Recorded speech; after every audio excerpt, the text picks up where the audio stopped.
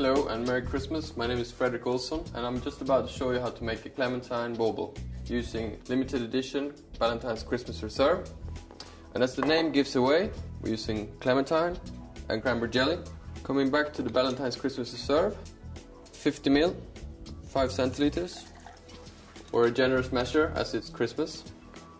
Adding a spoon of our cranberry jelly, so a nice large spoon, get a lot of flavors. Clementine, of course, very much Christmas for me.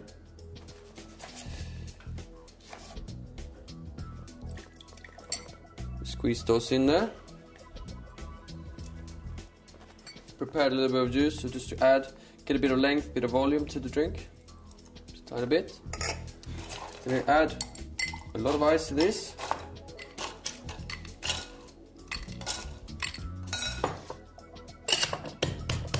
Give it a good shake.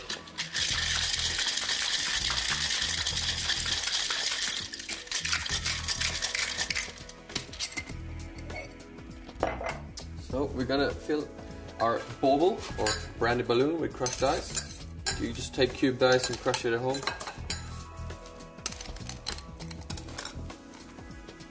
And then finally with a strainer, strain that. So as you can see, you got a nice blood red color from the cranberry. We're just gonna garnish it with a couple slices of clementine.